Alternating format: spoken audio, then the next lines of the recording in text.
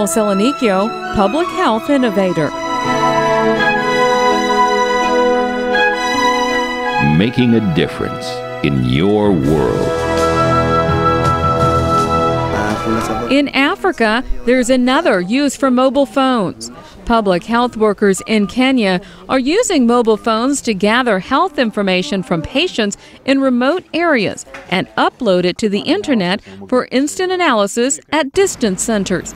And it's all happening thanks to Dr. Joel Selanikio. You could really make a difference using, again, just common modern information technologies. Dr. Selanikio first noticed the need to better use information technology for health care while working as a disease outbreak investigator for the U.S. Centers for Disease Control and Prevention. Kind of take the first steps toward using things like pocket computers, PDAs, for doing field work. Dr. Selanikio left his position 5 years ago to co-found Datadyne.org with partner Rosa Donna as a nonprofit organization dedicated to providing sustainable information technologies in poor areas. And with financial support from the United Nations Foundation and the Vodafone Foundation, Dr. Selanikio developed Episurveyor, a free, mobile, web-based, and open-source data collection tool that is transforming the way public health is practiced in underserved areas of the world.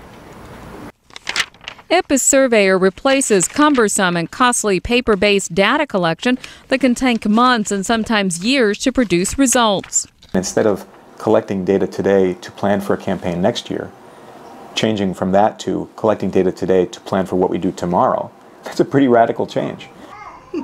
Public health relies on the rapid collection of accurate data to track disease outbreaks, monitor vaccine supplies, and other similar functions. So the issue of flexibility, we need that.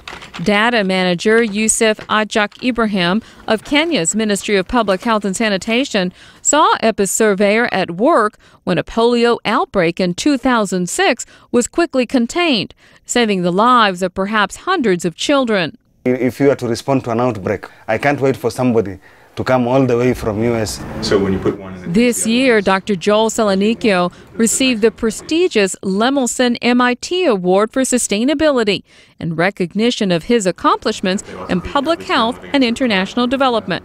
Datadyne's Episurveyor is being used by more than 500 organizations in more than 100 countries, and it's being adopted in areas such as agriculture and public opinion polling. Public health? There's an app for that. For producer Natalia Ardanza, I'm Francis Alanzo for VOA's Making a Difference in Washington.